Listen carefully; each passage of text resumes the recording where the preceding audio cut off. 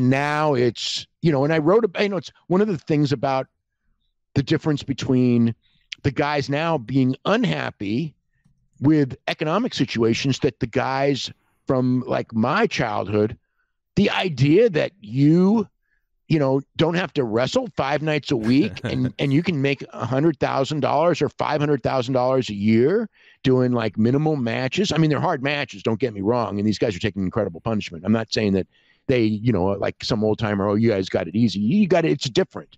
But the idea that, I'm not on TV every week. I'm sad, but I'm making all kinds of money. Those guys in the other generation would be like, free money. Yeah. Free money. I'm not even working for it. This is even better than wrestling, So it's like, but this generation is all about, they want to have these great matches. And for us as fans, I think that we should be appreciative of that, other than the fact that we are so spoiled by great matches that people are, we see this stuff that is so incredible and people are like, it's just like it's Wednesday Night Dynamite. You know what I mean? As a longtime fan, I very much appreciate the matches that we get to see, but there is a small part of me that is also worried about the injury rate and about. Oh, I am too. Like that's really, sometimes when I watch it, I go, oh man, this is great, but I almost feel guilty watching it sometimes. Oh, we'll talk about Will Ospreay's week. So I'm watching the Will Ospreay match with Ricky Knight Jr. Yeah. And it's he didn't do anything really stupid in that match at all, as far as like injury stuff or landing on his head or anything like that. But he worked so hard and he took big bumps and he did a lot of really incredible athletic stuff. And I'm going like, it's like, like almost when Omega was going, when Omega was sort of knocking him, it's like, you did it on an indie show.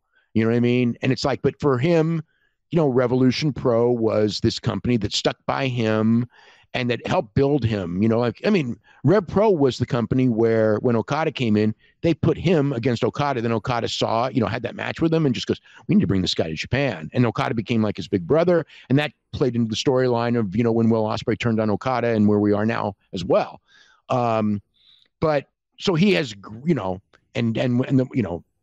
during the pandemic, Will worked for them. He was very loyal to them.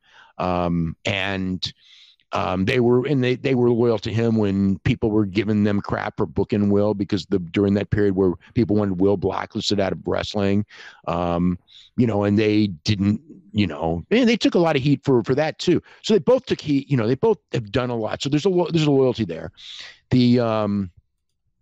So he was going to go out there and make this match, this passing of the torch match, into something absolutely incredible. But it's like, you wrestled Juice and you wrestled Naito and you had wrestled Okada, and then you're doing this 6-man on Dynamite, and it's like, you don't have to go 30. I'm thinking like, this match is phenomenal, and in some ways I think that there's people who will watch this match if you're into like a match with just heat and telling a story. Even though there are a lot of big moves, but this match was not about big moves. It was not about showing off or whatever you want to say. This was as old school with new moves as old school could be, but he still took brutal punishment night after night this week. And it's like, yeah, I'm watching this, like, there's a part of me going like, okay, this is one of the greatest weeks I've ever seen any wrestler ever have.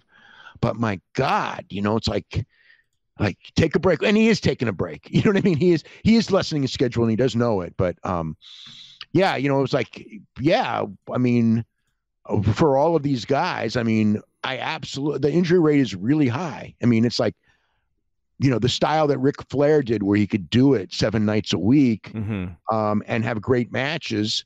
But those matches, but by today's standards, I mean, they wouldn't stand out like they did then, because like then we didn't have matches like that. So hardly ever. Now it's like all these guys wanting to do those matches up and down the card. So it's great to go to a live card like that. But yes, the risks that these guys take in elevating that game, in some cases, I worry about it with everyone, but we also have to acknowledge that, like the NFL and a lot of these sports, that part of the sport is you are going to get hurt. and there is a certain, or MMA, like in all of these cases, you are going to get hurt.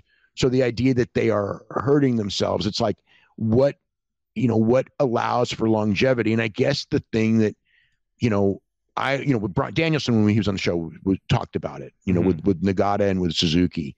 And it's like, I watched that kind of slapping in the face and the hard chops and everything like that. And it's like, oh man, they're hitting each other so hard and it hurts and whatever. And it's like, but guess what? Suzuki and Nagata are in their 50s and they can still do it. And it's like, God damn, if I saw people when I was younger in their 50s who could perform at that level, I never did. So maybe all those super high back body drops and stuff that they did in the 70s that's supposed to be safe, those guys ended up, a lot of those guys had horrible backs and knees, and guys now have bad knees too. And in cases, bad backs too, but, and a lot more bad. I think we have more bad shoulders now from the nature of the different bumps, but there's always going to be injuries. But yeah, you want the thing to be as entertaining as possible while being relatively safe. And Ospreay is wrestling safer than when he was younger and doing all the crazy stuff. But man, is he putting himself through the ringer in a week like this? It's like, wow, it's like there's a double-edged sword to like, this was an incredible week. But yeah, when I watched the RKJ match, it was like, God, he is working so hard. And it's not the G1. And it's just like, man, this is like days after the G1, that match with Okada, and he's doing it again, And so, and then on Wednesday, I thought, okay, it's a 6-man tag and he can, Ozzy opens really good and he can pick his spots and he can still get over. No, he was out there carrying the entire match, trying to go out there and be the best wrestler in the world again. So it's just like, wow, but yeah, it's a double-edged sword. Hey, if you're a big fan of Wrestling Observer Radio, we got 12,000 episodes of all of our podcasts up at our website, WrestlingObserver.com. If you sign up today, you get access to every single one of them. The 12 to 18 new shows that we do every single week. You can podcast them, listen to them on the road, at work, working out, in the shower, wherever you listen to your podcasts. And also full access to the Wrestling Observer newsletter and archives. So if you love what you hear, head to WrestlingObserver.com. 12,000 audio shows at your fingertips.